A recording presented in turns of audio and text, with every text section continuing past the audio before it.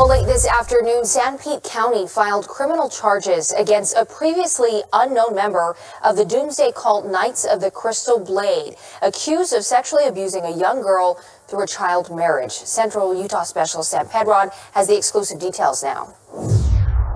Prosecutors uncovered these new allegations while they are investigating John Coultharp and Samuel Schaefer, and say now a third person was involved in marrying a young child.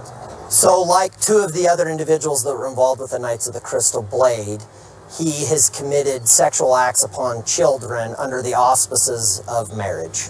Those marriages involved the young daughters of John Coultharp and Samuel Schaefer, who took the girls to this remote area of Iron County last fall. The girls were rescued after an Amber Alert in early December.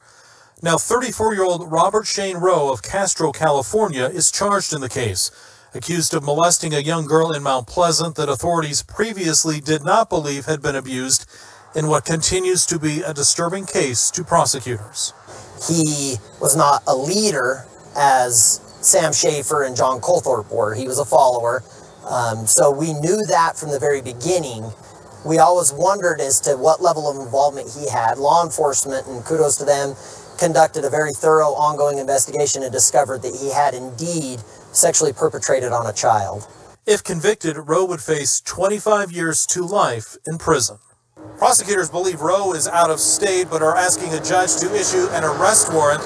John Coultharp is due back in court here next week when prosecutors believe he will either take a plea deal or finalize his trial that is set for July. Sam Penrod, live at 5.